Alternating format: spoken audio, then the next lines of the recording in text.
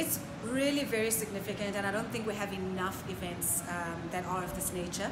But it's important just where women can come together and to share stories, not only of pain and misery and this kind of like begrudging existence, but to say, listen, you're great. And it's really an opportunity for us to see each other and to embrace each other, to celebrate the greatness, and obviously to drink good wine and yeah, to reaffirm one another. So I love it, and to sing for women, for me particularly, is really very special, you know, because we sing and we play music that is from the heart, and to have women who are so strong and so powerful singing along and dancing to this music and drinking good wine and laughing is amazing.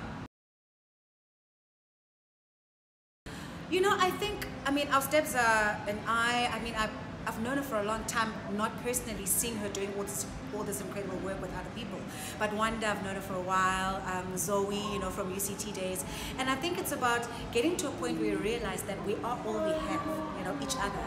And that there's so much more in sharing the stage and being able to give each other that light, that we don't have to compete, you know, we can actually, because we are so much greater together, and it's so powerful. And you saw how they come on, I'm like, okay, you know, they could come into this light, and then the drama no zipper comes on, I'm like, and then one day I'm like, okay, this is complete.